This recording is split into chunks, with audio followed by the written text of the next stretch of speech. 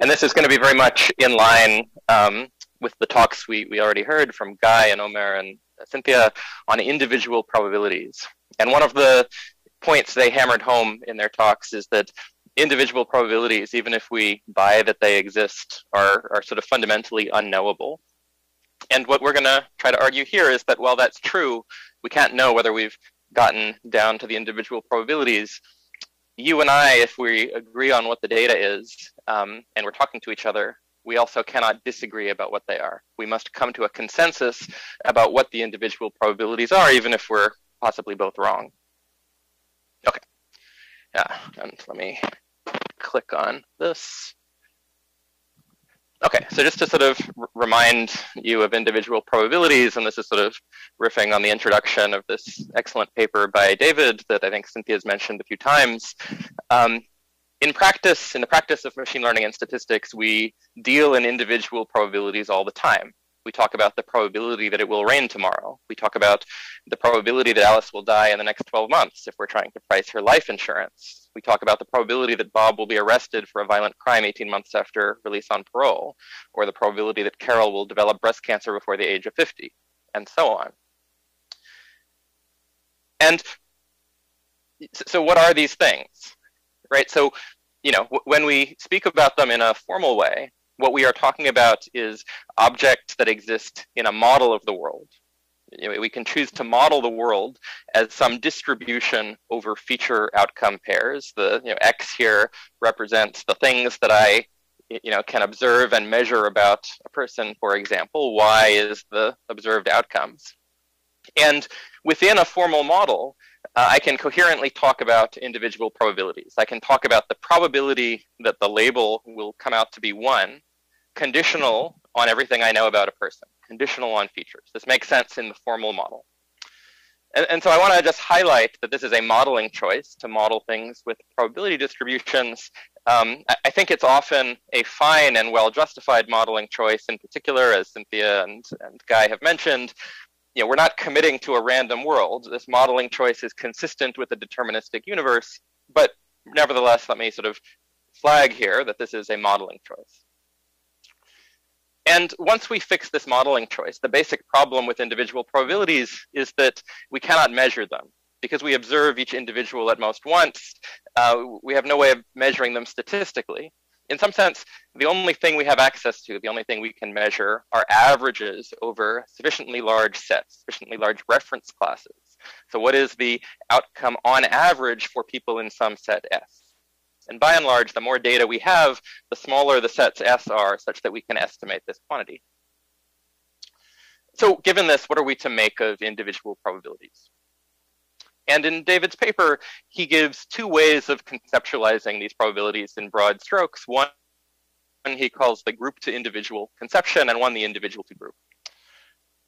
And again, in broad strokes, in the group to individual perspective, the foundational objects are these averages over sets or averages over reference classes, because this is the thing we can measure.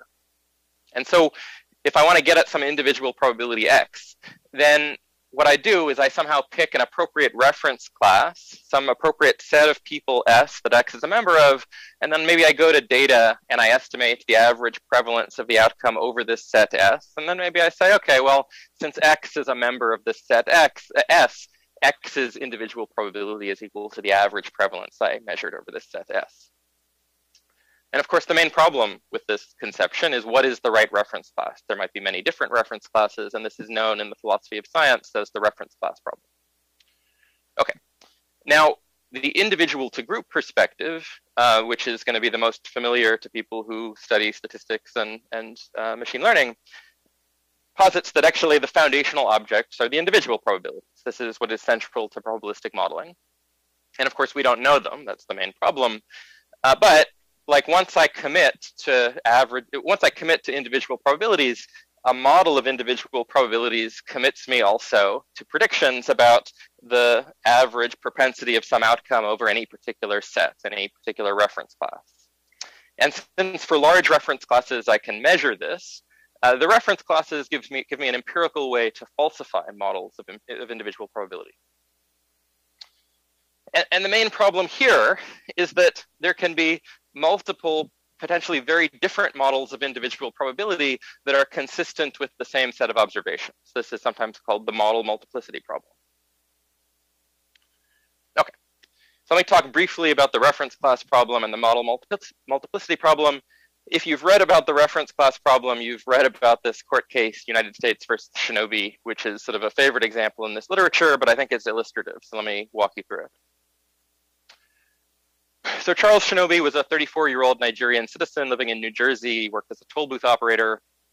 And he was caught at JFK with 103 balloons filled with heroin in his digestive tract. And he was brought to trial and convicted. Now, it was believed that he'd actually made 8 other drug smuggling trips for which he hadn't been caught. They didn't know how much heroin he'd brought in those other trips. And yet the sentencing guidelines required the court to estimate the total quantity of heroin smuggled across all trips, right? A property individual to him that had not been measured. And so the government statistician, Dr. David Boyum, produced an estimate by collecting data and analyzing it from all Nigerian drug smugglers apprehended at JFK between the dates of Charles Shinobi's first and last trips. And so here, Nigerian drug smugglers apprehended at JFK is a reference class. But it's not the only one, as brought up by his defense attorneys. Why was that the right one? We could have compared him to drug smugglers apprehended anywhere. Maybe being Nigerian wasn't the relevant thing. Maybe we should have compared him to drug smugglers living in New Jersey apprehended at JFK. Maybe the fact that he's a toll booth operator is relevant. Maybe we should compare him to toll booth operators. And because Shinobi was a member of all of these reference classes, and yet computing the average amount of drugs smuggled per trip to JFK from each of these reference classes would have given us a very different number, what is it that privileges one of these estimates over another? This is the reference class problem. Okay, now how about the model multiplicity problem? Well, in machine learning and statistics, when we train a probabilistic model, we commit to some model of individual probabilities. It's a function. We feed into it numbers, or we feed into it observations about potentially a person, and the model outputs a number that perhaps purports to be a probability. And again, the problem is, since individual probabilities are unobserved, how do we adjudicate between different models? Now, we could check for consistency. We could try to falsify these models with respect to a large number of reference classes. And multicalibration says something about this. If we are multicalibrated with respect to a collection of reference classes, that means that our model is consistent with the data as measured on all of those reference classes, meaning the data, none of those reference classes as evaluated on the data falsify our model. But nevertheless, multicalibration does not imply uniqueness. So I might have 2 different models, P1 and P2, that are both multicalibrated with respect to the same set of reference classes. None of those reference classes falsify either model, and yet they might disagree wildly on many individual probabilities. And so the question again is, how do we adjudicate between these 2 things? If we have two ways of estimating individual probabilities that seem to agree with the data and yet disagree on your prediction, how am I justified in making a decision based on you, perhaps one of some import, based on these probability estimates that don't seem uniquely fixed by the data? And so we could try to adjudicate differences with something else, maybe accuracy.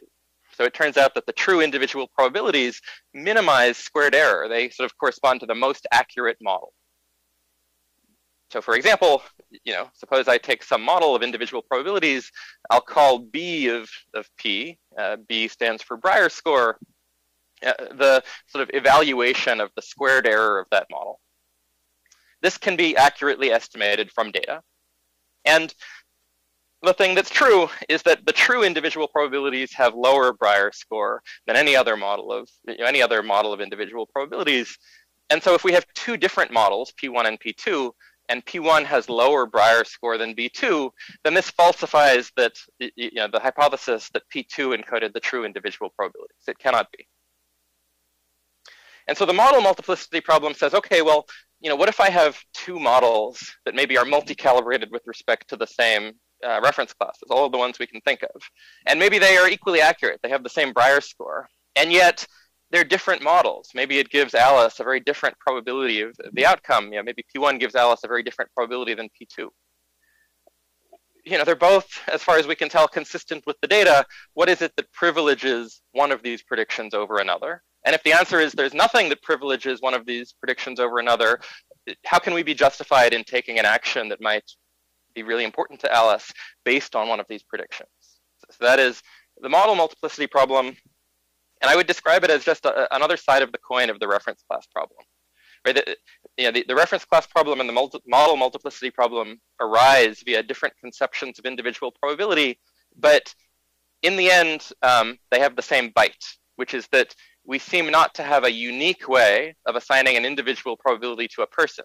And if we don't have a unique way of doing it, then how do we say that one is the right one and the other one is not? Okay, so our contention is that although it's true that individual probabilities are unknowable, right, as Guy and Cynthia and Omer already explained to us, we can't even distinguish a world in which weather is unpredictable. It really is a coin flip every day, from a world in which it's perfectly predictable, it's deterministic, just from an unknown mechanism, right? So we really cannot solve the problem. We cannot know what individual probabilities really are.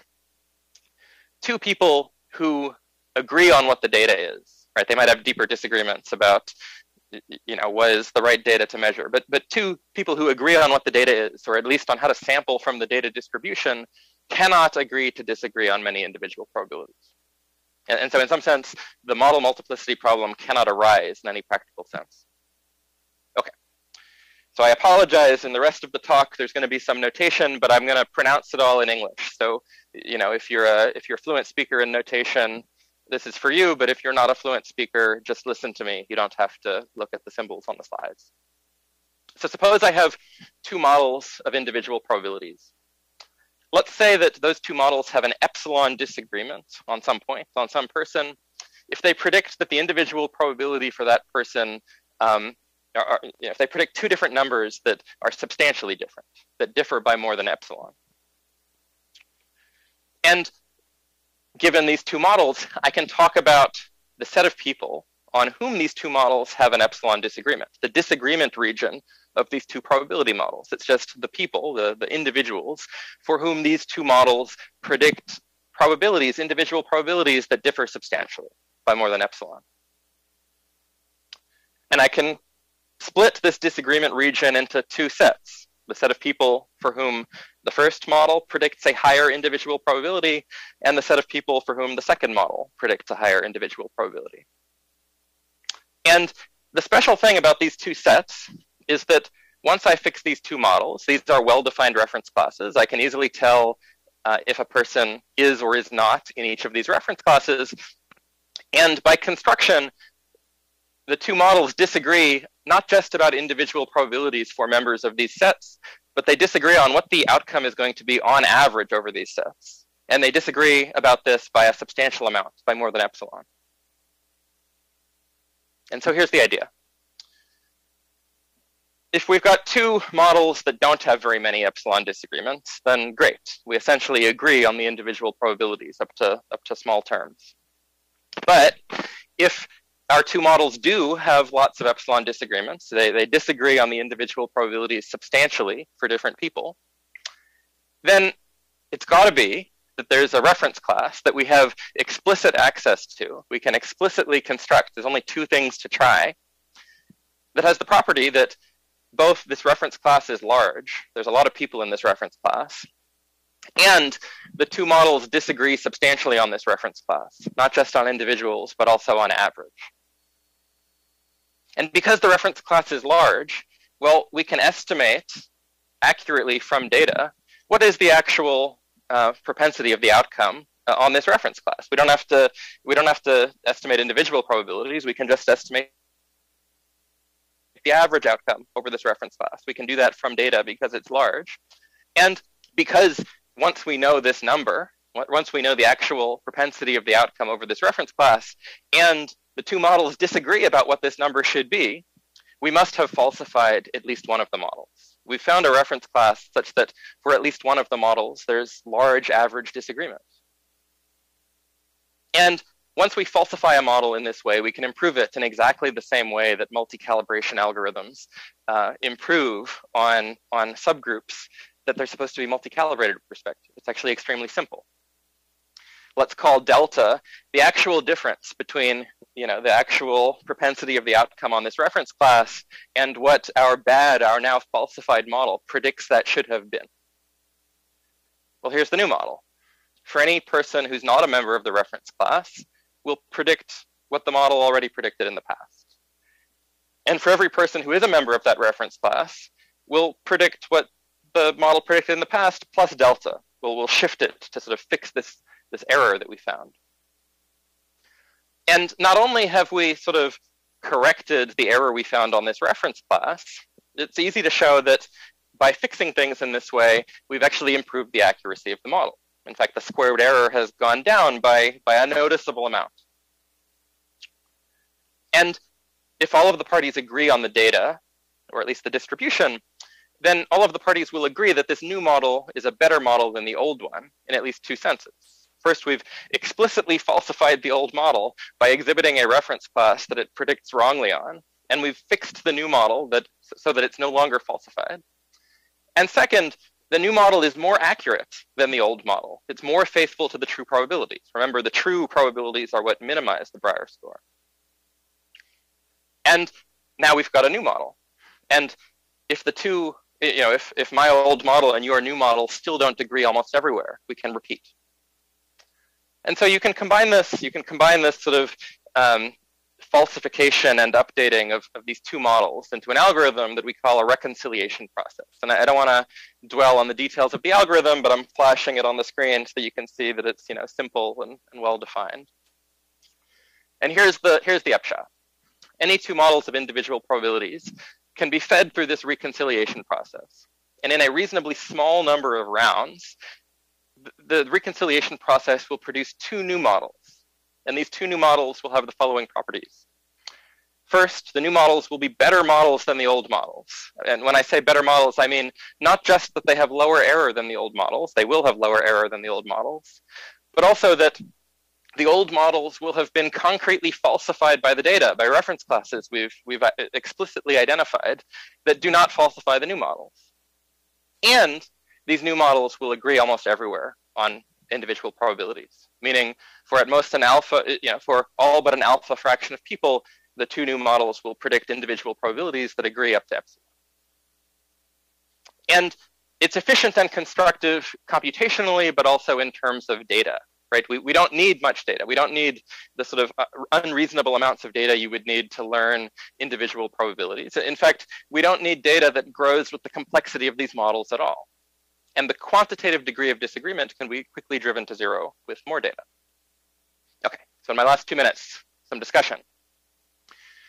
So our claim is that if participants agree on the data, or at least the process for sampling from the data distribution, and I'll flag that this is a big if, then severe versions of the model multiplicity problem cannot arise. Because if we have two equally accurate models that have many large disagreements, neither of them are the best model. Both of them can be constructively supplanted with better models. And this process ends only when they almost agree almost everywhere. And although individual probabilities are in principle unknowable, we can't even distinguish a deterministic world from a random one, what I claim is they are contestable. If I propose a model for individual probabilities and you don't agree with it, you think I'm wrong, then what you can do is propose your own different model for individual probabilities. And there's a reconciliation process we can go through such that at each step of the process, we will both agree that the next model is better than the previous one. And this process will end quickly at a point where my model and your model do agree almost everywhere. So we can't know what individual probabilities are, but we can contest them, and these contestations can always be resolved from the data. And so maybe the punchline, the sort of maybe too glib summary is that we cannot agree to disagree about individual probabilities. We might both be wrong about them, but we can't disagree about them. At least any disagreement must be attributed to a more foundational disagreement about what the data is, or whether it is even sensible to model the world with a probability distribution. And it's been 20 minutes, and so let me end there.